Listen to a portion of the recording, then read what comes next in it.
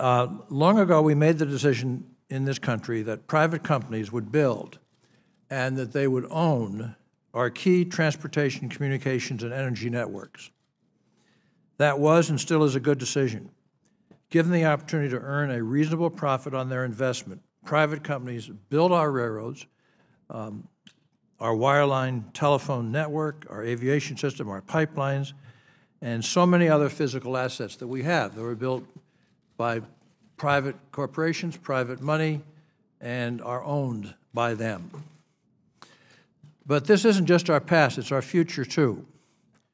With the encouragement and support of federal, state, and local governments, private companies are hard at work today building the broadband network that will be the key to our country's success in the 21st century. What we have always asked these companies for in return is that they serve not just the interests of their shareholders, but also the broader general interests of the country, however one wants to define that. As those of us who serve on the Commerce Committee know well, getting big things done in this country and in this body is slow. It's very slow, and it always takes, on really big stuff, the private sector and the public sector working together. It just has to be that way. That's the kind of partnership we will need to address the grave new threat that our country faces today, which is cyber attacks, which 4 years ago was treated lightly and today is still treated too lightly, in my judgment, but is the #1 national security threat that the country faces.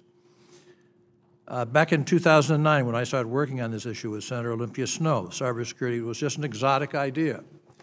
To some, it still is just that.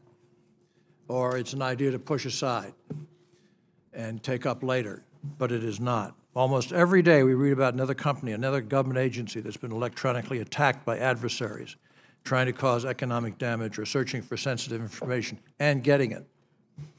It's not a threat that we can address through a traditional military response, of course, and it's not a threat that an individual companies can handle through their normal risk mitigation practices. It's a threat that challenges our traditional notion of the public and private spheres. That's what makes it interesting. A cyber attack against a government agency or a defense contractor is an attack against our nation. A cyber attack against a private company dealing with, say, a water company is an attack against our nation. So is it with an attack on a private company that provides power or clean water to millions of Americans. An attack against any of these pieces, even though they might be privately operated, is an attack against our nation's critical infrastructure, and therefore us as a nation.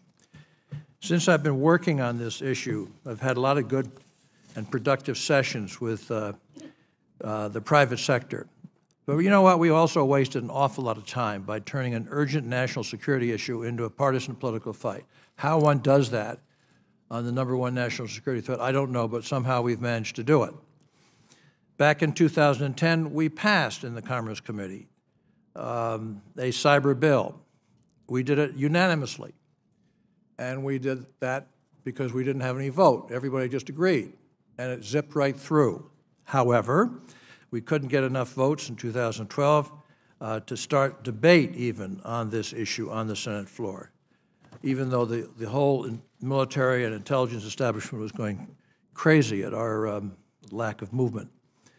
The Obama administration got tired of waiting for us. I can't blame them. This is a problem that's growing worse every day. So February 12th of this year, the President released an executive order that takes some very important steps, not enough, because he can't create the law that's necessary for some things.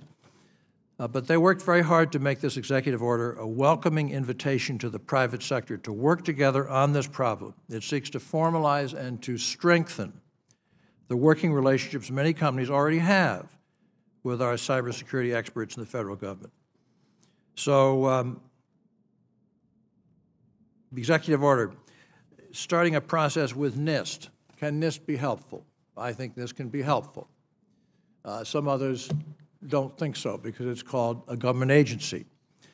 We're going to hear more about the executive order from our witnesses. The senators sitting in this dais today understand what an urgent issue this is. We all want to do something. We want to come together. We want to be ruled by our common sense, not by other interests. So we have our work cut out.